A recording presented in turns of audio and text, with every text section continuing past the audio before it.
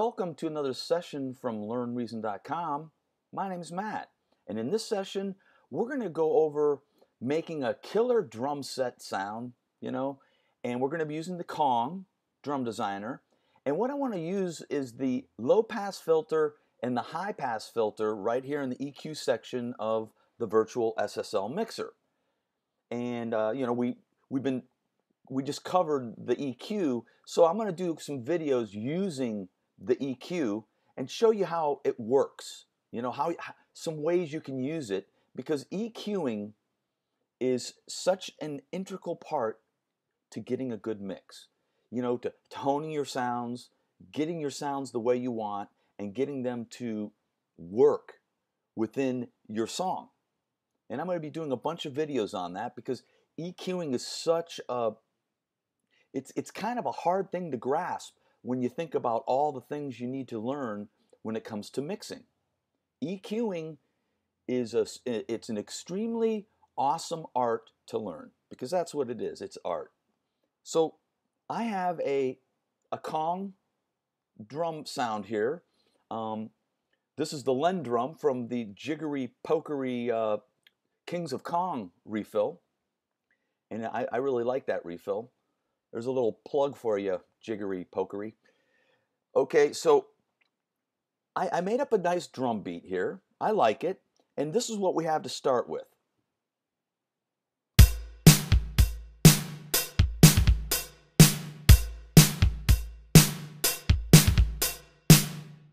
Yeah, I like that drum beat. It's working for me.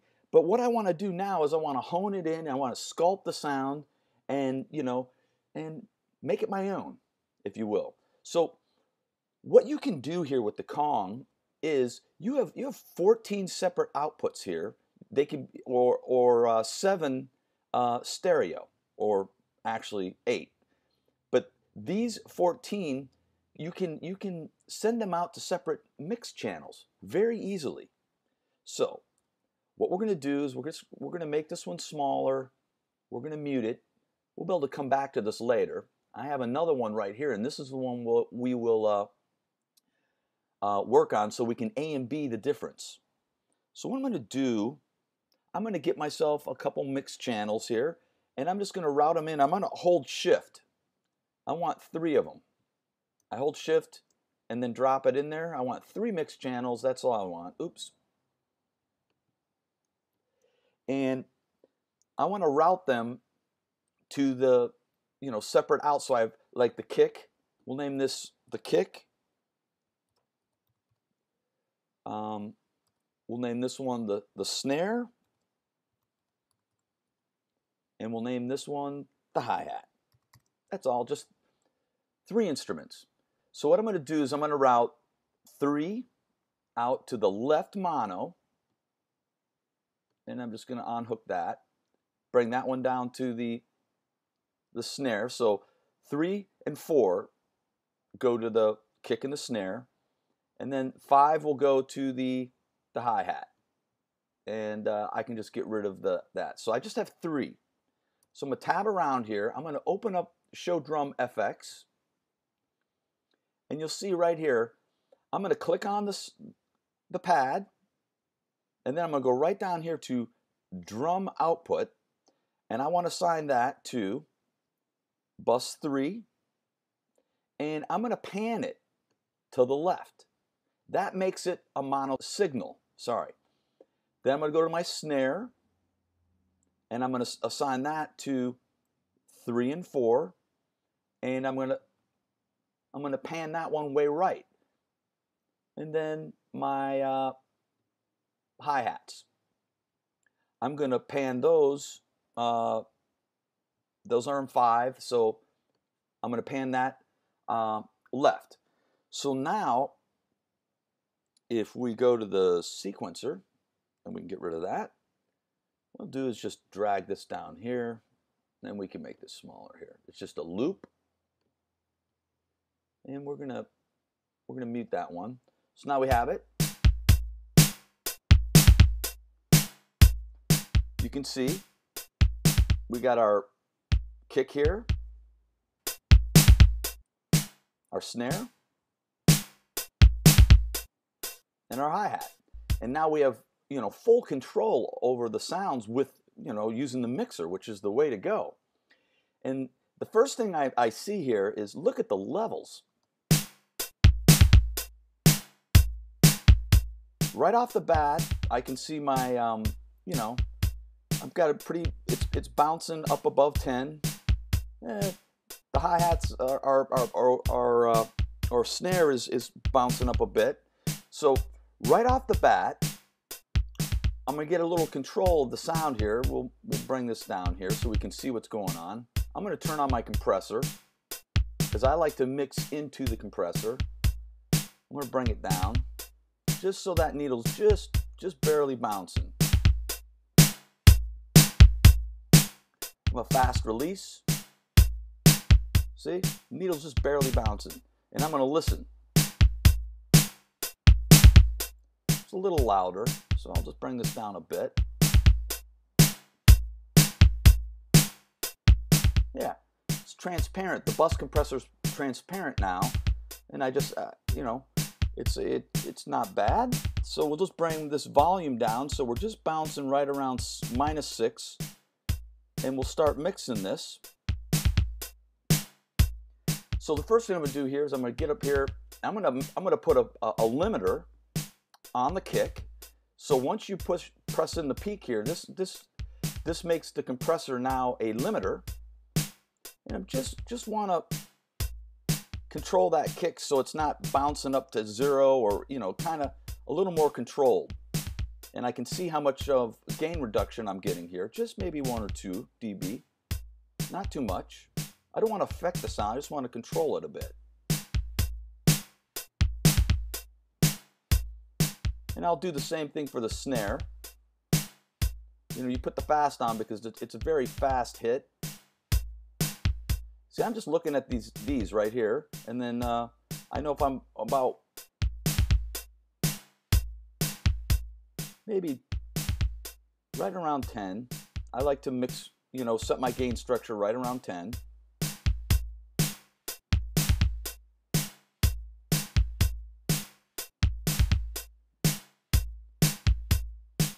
Yeah. See, it just barely, you can see it's just barely getting it. Okay, so we have a decent sound.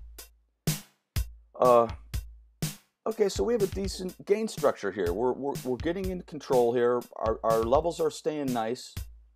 And I'm going to get my snare a little off to the left.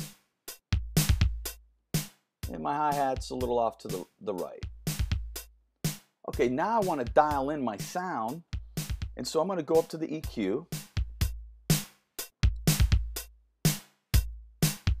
And the kick. You can see right here, the kick's got a lot. See this right here? This is where the you can hear the pedal hitting the kick. That pedal sound. I want to take some of that out.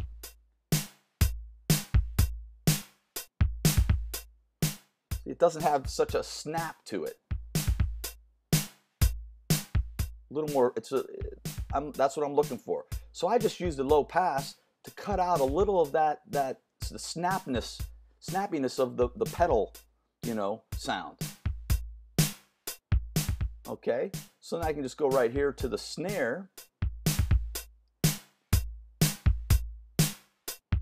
So I just used a low pass filter on the kick. Now what I'm going to use is what we call a band pass filter. When you have both of the low pass and the high pass filters active, and you have this frequency band showing, this is called a band pass filter. So it's within the band is the only sound you're going to hear. So we'll pump this up maybe. Yeah, maybe I'm trying to take a little of the lows out of that snare, so make it a little more snappy. Yeah, I like that. Yeah, I like that.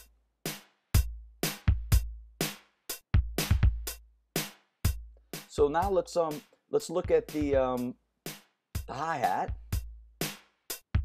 See, we have some lows here. There's no reason to have the hi-hats with this frequency here if you know that's your kick.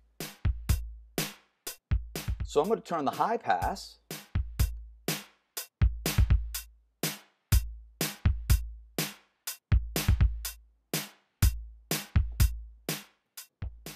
I kind of like that.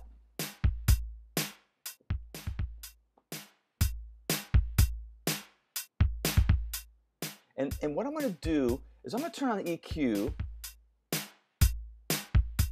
and just try and cut out a little bit of this. It's you can see it's right around in this frequency, you know, in the 5 kilohertz, maybe 4. And so I'm going to turn on the E mode, which gives me a little more. I'm going to tighten up the Q. You can see it right here. And then just going to bring it down just a smidge. Just a smidge. You can see the gain reduction right here. You can see the gain reduction here. It's like 1.5 dB. And it's always going to correspond right here too. And then I'm just going to kind of move the frequency.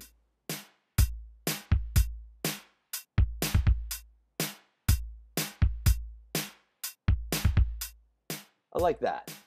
Yeah. So just subtleness. So I used the high pass here on the hi-hats, and then I just dipped down a little bit around the 3.17 kilohertz. You can see it right there. And all I've done here to get my drum sound is you use subtractive EQ.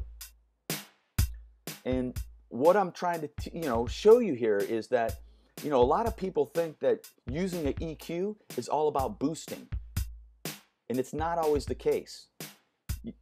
I'm giving you an example of subtractive EQing, and it's extremely powerful.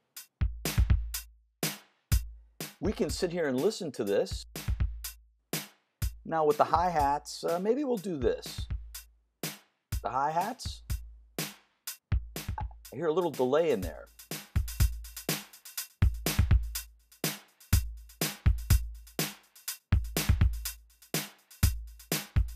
I like that. So I can go right here, edit the, click the edit, and I'm editing the aux send.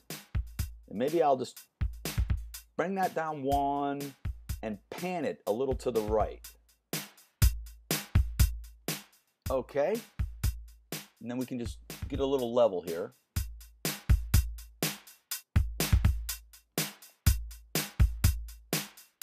It's not bad. We have a little compression on our kick and our snare. And what I'll do is I'll grab the 3 of these, just like that. I'm going to right click and I'm going to route to an output bus. So this is going to be my final level here, which can control the whole kit. And maybe on that one, I can add a little reverb, a little smidge of reverb. And let's try the old SSL compressor. You just ratio all the way up and release, and just kind of dial in your threshold, how much you want to compress it or not. And it really helps it, I don't know, it gives it a certain power. I love it. So now we can just dial down our we're staying right, in between the 8 and the 4, right around 6. Turn it up a bit. Maybe turn down the EQ a bit. So now we have a nice drum kit sound.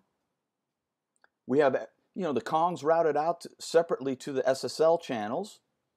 And now we can start writing a song right around this drum beat. And of course, as you go, your song develops, you might want to change the EQ of the kick or the snare or the hi-hat. But you started off with making a killer drum kit sound. and the kick, the snare, and the hi-hat are not bleeding into each other's frequencies, because we use the low pass and the high pass filters to cut out those frequencies. You know, the kick isn't bleeding too much into the highs. We got rid of that kick sound, the pedal sound, the snare. We use the band pass to cut out the lows and a little bit of the highs, and the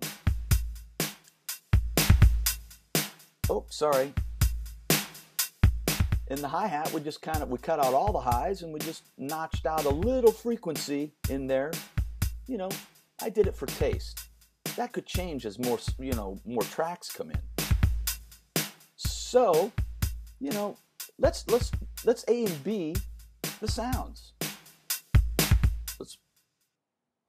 So this is the kit we started off with.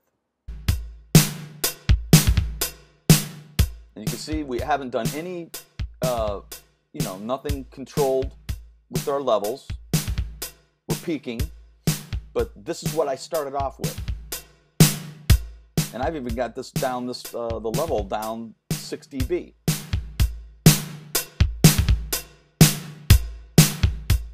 So let's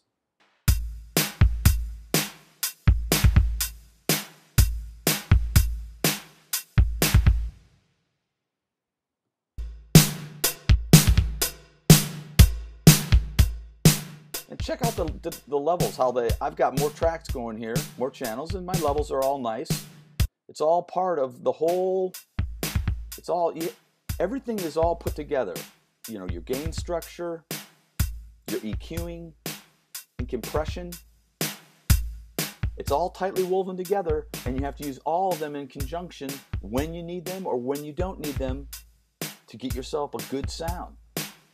But you need to know how to use them all. And we're going to keep doing more videos on this and delving in deeper into EQ and using them. And using the EQ in different circumstances, because, EQing is the hardest thing to get your head wrapped around when mixing. And I'm going to help you get your head wrapped around it, and we're going to do more videos on the EQ section here going forward. I really hope this video was a help to you in some way, and I look forward to seeing you in the next video. And please be social on our YouTube, our Facebook, our Twitter, and Google Plus sites. And don't forget our learnreason.com site, where all the videos are easy to find, and the community's growing. So take care, everybody.